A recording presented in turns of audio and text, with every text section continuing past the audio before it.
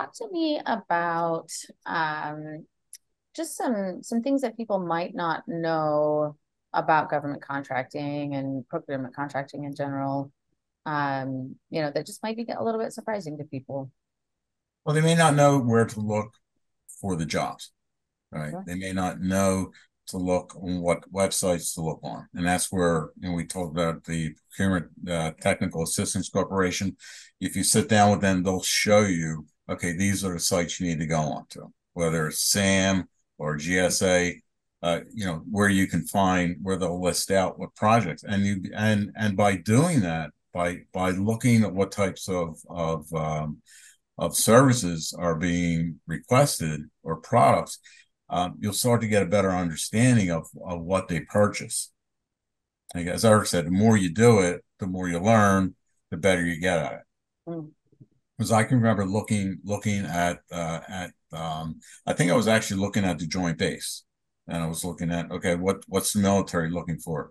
Well, they're looking for, for catering, excuse me, and they're looking for office supplies, and they were looking for a chaplain, right? I've That's seen. in the list. They're looking Yeah. for a chaplain. Okay, well, that's not something that we have, but and it started to make me realize that wait a second, they buy all types of things. They use all types of, and that's one of the reasons why they're the largest purchaser in the United States, because they do get in. If you think about all the different agencies there are, and again, the municipalities and the counties and the states and the federal government.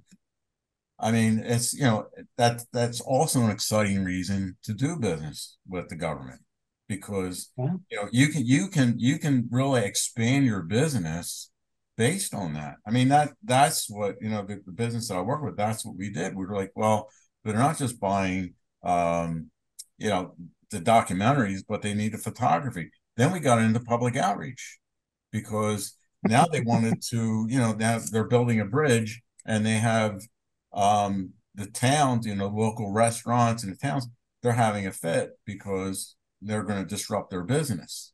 Well, we went in with a video that we put together to show exactly what was being built, how it was being built, how it wasn't going to affect the surrounding area. And I'm standing next to the head of the Department of Transportation. We're standing there. Of course, I'm 5'5". He was about 6'3", so it was a little awkward. But so we're sitting there and standing there, and he's looking.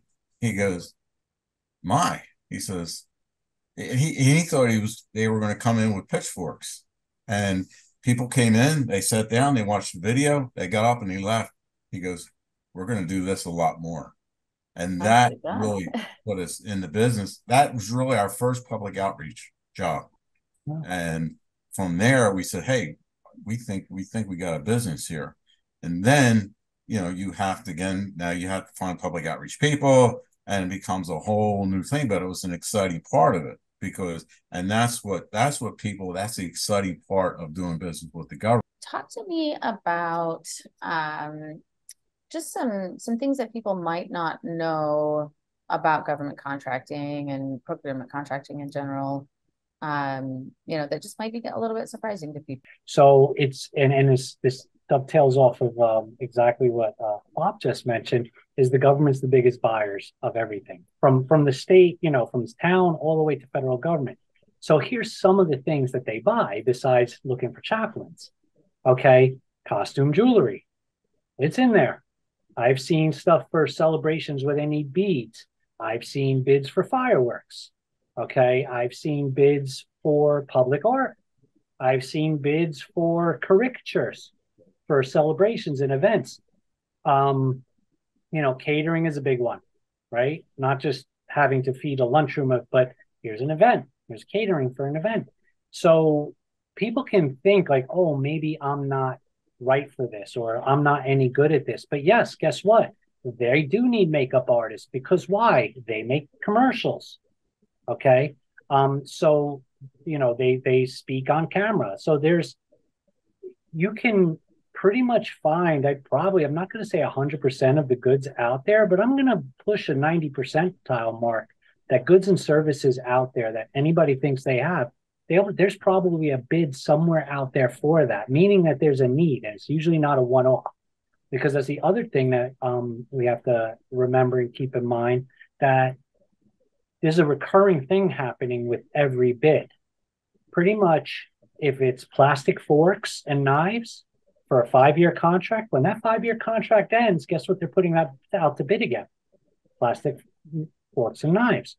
When that marketing contract for tourism ends for that year, that state, that economic development authority is already, before it even ends, is putting out the bid for the next one, right? Because they're going to change them. They're going to change it.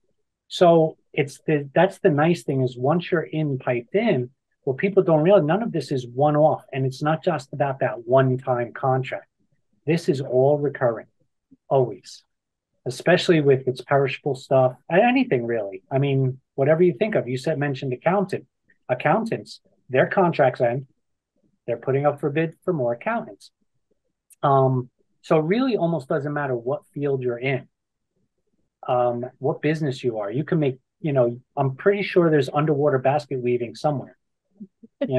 Somebody wants underwater, woven baskets. I'm pretty sure there's got to be something out there. But I can tell you this, there's bids out there, and I've seen them for wicker baskets.